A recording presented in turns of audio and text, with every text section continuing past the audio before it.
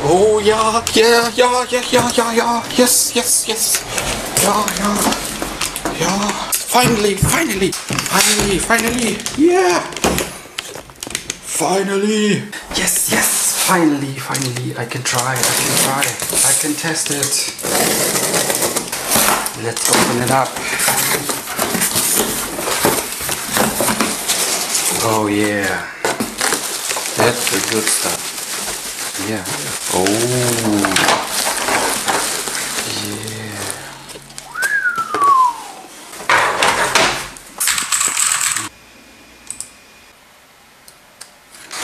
Yes, yes, yes. Finally turn on. And yeah, let's go. Ooh. That looks... wait. What is this? Oh no, a dead pixel. Okay, I'm just kidding. I bought these RGB Matrix as broken, so with dead pixels. And today I want to show how to get rid of these dead pixels like this one.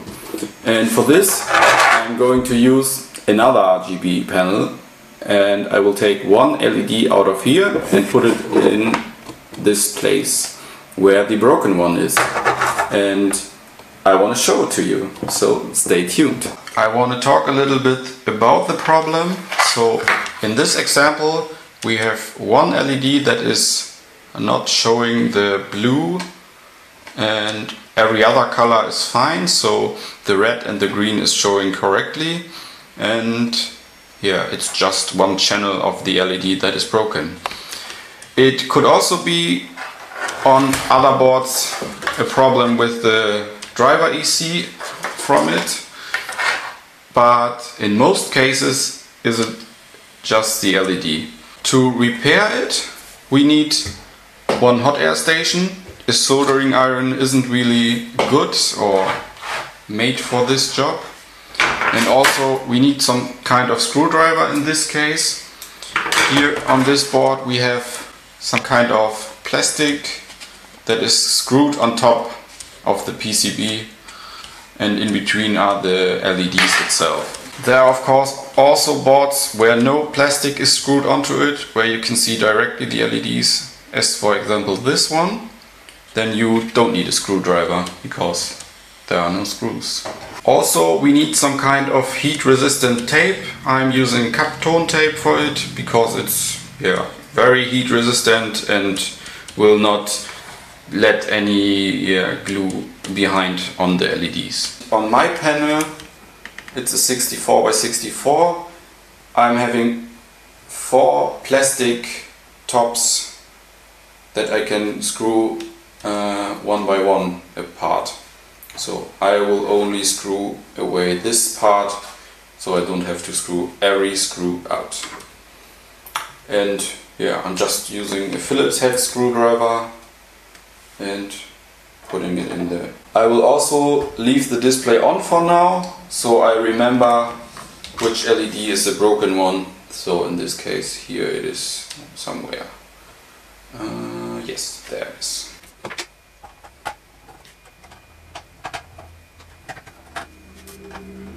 So I'm having all except the middle screw out. The middle screw is only screwed into the PCB, but it isn't going out so easy. So I will first remove the plastic cover up to the middle, and will then screw the screw out while pulling it up, so it's easier to get it out. Like this. And then I can go on if I hadn't forget another screw. Like this. Also they have some kind of alignment. You have to just look at it and put it the right way on again. I will put the Kapton tape over every other LED except the broken one, so I have a point so I can remember where the LED was.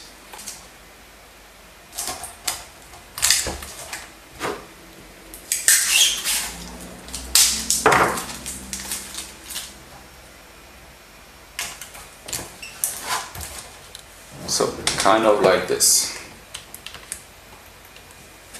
Then I will turn on the hot air station. I set it to about 350, like this, and we can start to heat up the LEDs, or the broken LED. Also, it is quite easier with some kind of tweezer, and you just have to put the hot air at the LED and the surrounding to heat it up aligned, and every now and then try to move the LED like this. And now the old LED is gone. We also need a new or working LED. For this I'm having this matrix where also one LED is broken, and I already desoldered one here. So I will just take the next one to it. And yeah, as you already know how to do it, I will skip this part for now.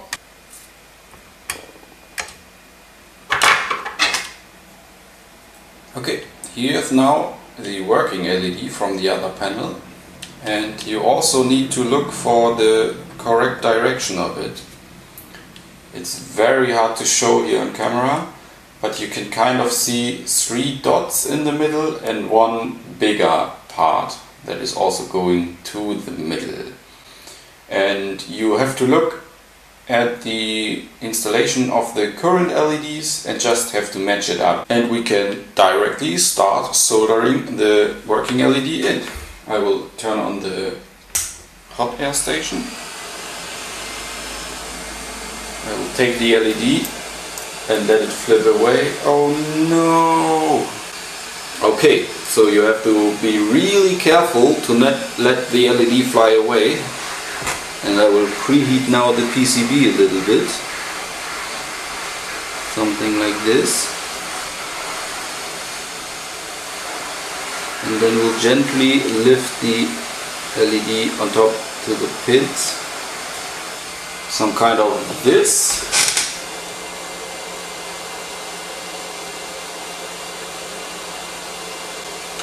And that isn't looking too bad.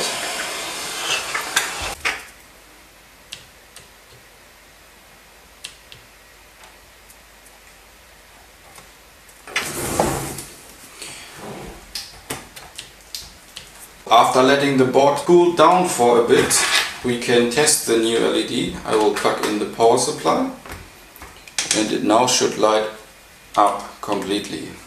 So we had red, blue, and yeah, it's working fine. Very nice. Now we can remove the cuptone tape and also can screw the top plate back on again, but that's all.